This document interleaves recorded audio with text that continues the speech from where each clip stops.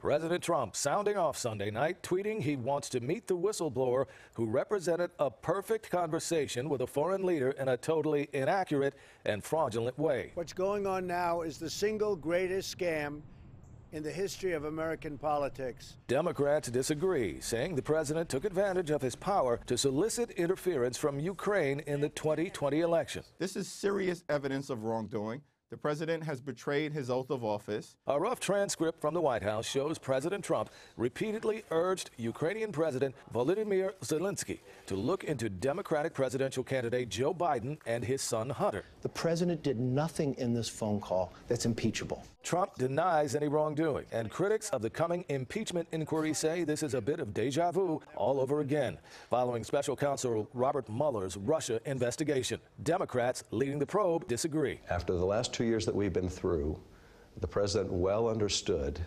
that it was illegal to seek foreign assistance in a campaign. And immediately after Mueller testified, that is exactly what he was back at doing again. And the White House will soon find out if that is impeachable conduct. Schiff told 60 Minutes that his committee intends to subpoena documents from Rudy Giuliani, President Trump's personal lawyer. Giuliani was mentioned 31 times in the whistleblower complaint.